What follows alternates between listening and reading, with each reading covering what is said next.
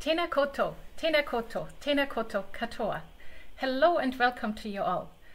I invite you to continue your explorations of digital ethics in portfolios, which is this year's theme of Eportfolio Forum, with this presentation.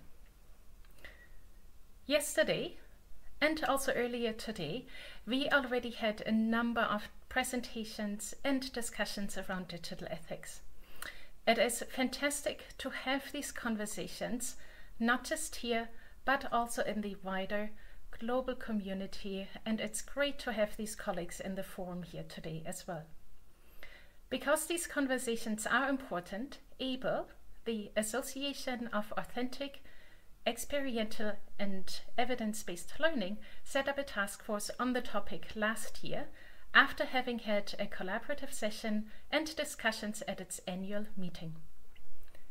The result from the first year of investigation is a set of 10 principles that the task force published earlier in the year. These principles are grouped into 3 different categories: institutions, e-portfolio creators, and platform providers. Each principle follows a common structure for consistency. It includes the principle itself, an abstract, several strategies that can be used successfully to adhere to the principle, scenarios that exemplify how you might encounter it, and not to forget references. The platform that we use in the task force to make the principles available is Scalar. It allows us to set up and show connections between principles, repurpose content, and also visualize the connections in a few different ways. Now, let's take a look at the principles themselves. In some cases, I will use examples from Mahara to illustrate some of them. When you review the principles, ask yourself how the platform that you use supports you and your students in adhering to them. Principle 1. Support. I think we all agree that it is vital that portfolio initiatives are supported in order to make them a success. The support does not have to come from just one campus partner, but should also involve others, like the library, the Writing Center, and the Office of Accessibility. Principle 2. Promote awareness. We cannot assume that students know about digital ethics when they start their portfolio journey. Instead, lecturers and staff are responsible to make students aware and help them navigate the space by providing examples and teaching about copyright, for example. Principle 3, practice. Practice takes you to mastery, and so also in the portfolio space. In the beginning, it may be difficult for students to select the best appropriate evidence, reflect, or give constructive feedback. With enough practice, they will become more comfortable with it.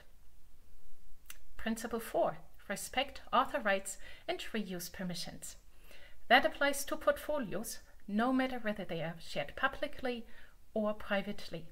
A platform can support portfolio creators by making it easy to attach a license to a piece of evidence. Principle 5. Access to technology.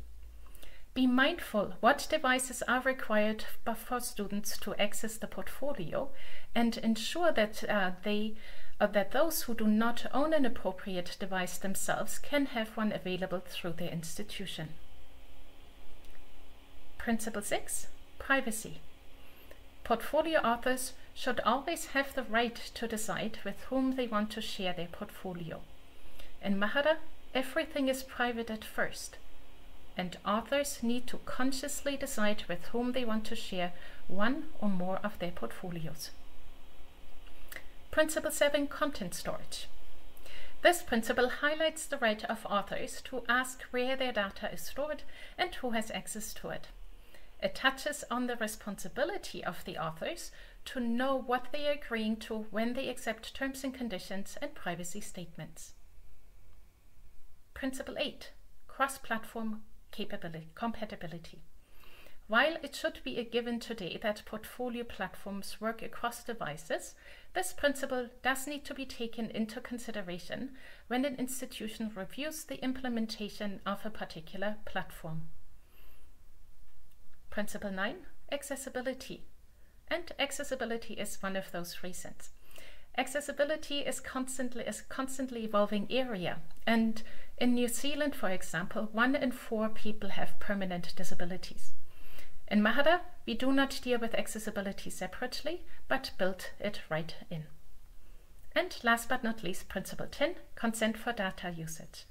This topic had come up a fair bit as well over the last couple of days.